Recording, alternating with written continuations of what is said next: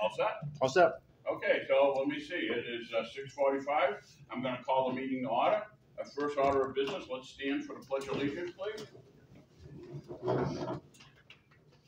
Pledge allegiance to the flag of the United States of America and to the republic for which it stands, one nation, under God, indivisible, with liberty and justice for all. Play ball. Okay. Is it injustice or injustice?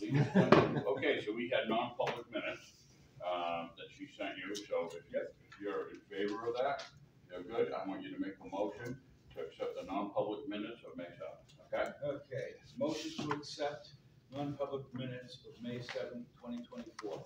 Second, all in favor? Aye. Okay, so that's the non-public, okay?